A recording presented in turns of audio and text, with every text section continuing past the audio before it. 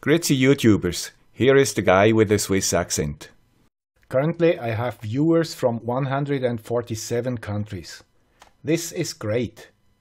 But many additional people would like to watch my videos but do not understand enough English to follow the rather complex stuff.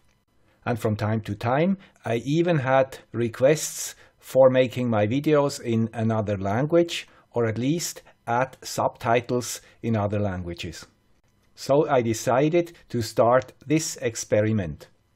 But to achieve this, I need your help. I'm searching for a programmer to program a small tool and a few guys who want to support me in creating subtitles in their native languages.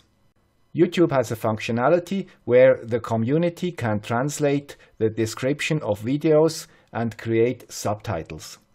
This is a great feature, but of course it is a lot of work to add such comments or subtitles. If you go into the More tab below a video, you find Translations. There you can add either title and description or subtitles in your language. Just choose the language and then upload your file with the translated text and the respective times when the subtitles have to appear. Then you can watch the video and adjust the times if necessary. At the end, you can submit it either to the community or for my approval. This is not too complicated. But where does the file for the uploading come from? To support you as much as possible, I have the following proposal. As you know, I use a script for most of my videos. The only exceptions are mailbags and semi-live videos. If you're willing to help, I will send you the respective script file and you can translate it to your language.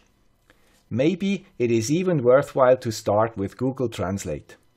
I know this is a big work and this cannot be done by me because I do not speak your language. But it adds a lot of value for other people in your country or even around the world.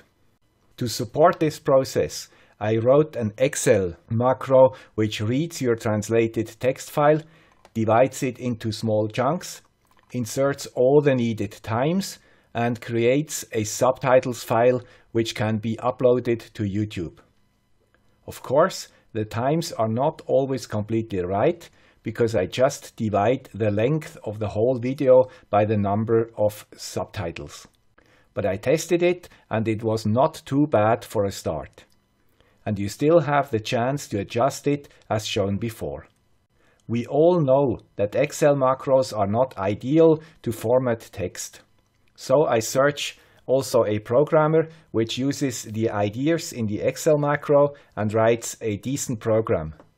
It should be able to ask for the number of letters per subtitle, the file name of the source and destination files, the length of the video, and then read your translated file and outputs an SBV file, which can be uploaded to YouTube. The program should be easy to use. I do not care about the language it's written in. And what do you get for all this work? Of course, I cannot pay you. But I thought I would create a page for each one of you on my blog, with a picture, a text, and the episodes you translated. Of course, only if you want to disclose your identity. And maybe it is a way to give something back to the community. By the way, this was my primary reason to start this channel. If you are interested to try it out, please drop me a message here on YouTube, on Twitter or on Facebook and tell me with which episode you would like to start and in which language you would like to translate. Here is the list of the most successful episodes. Maybe it would be a good idea if we start with these. I hope I will get a response from a few of you and we can start our experiment. Thank you very much. Bye.